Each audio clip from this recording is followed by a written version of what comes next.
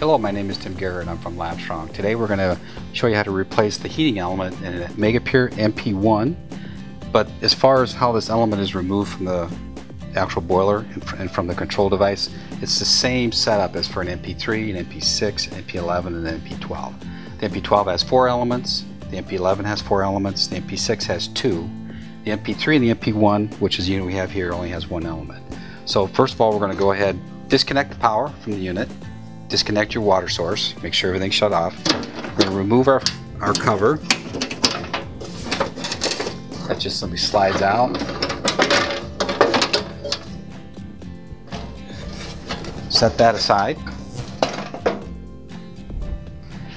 We have access to our boiler. Now before you remove this element, you want to make sure you shut this down and let it cool down for a while, because you're going to have to grab a hold of this portion of the element and pull up on it to remove it. First of all, we're going to go ahead and remove, it's a quarter turn locking plug for the electrical portion of the heating element. So you just got these 2 prongs. That gets routed through the back. There's a hole in the back of the unit. And it gets just routed up through the hole at the top here by the top of the heating element. And the element just simply lifts up out of the boiler. Just bring it straight up. And that's your heating element. Very seldom do you ever get, if you get some calcium built up on here, it might be difficult to get this out here. You might have to clean the boiler and the heating element before you try to remove it, because it might not come out of here. But if it's nice and clean, you just simply lift up on the element and out it comes. Now that we have the old element removed, we're going to install the new element. You just simply take the new element. The element will come with the cord, the connector, and there's a cork on here, is cork looking piece. It's a silicone plug that actually sits down inside the boiler to give you the proper height and location. So you just simply slide that down into the boiler.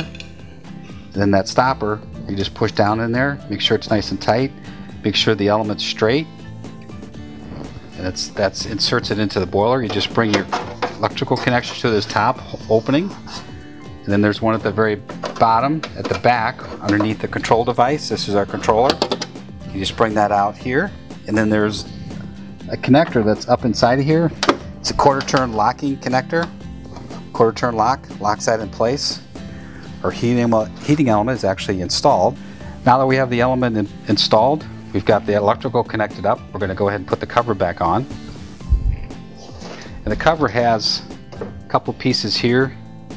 These 2 pieces here actually go into the channel at the top up here, so they just locate those. That locates the back of it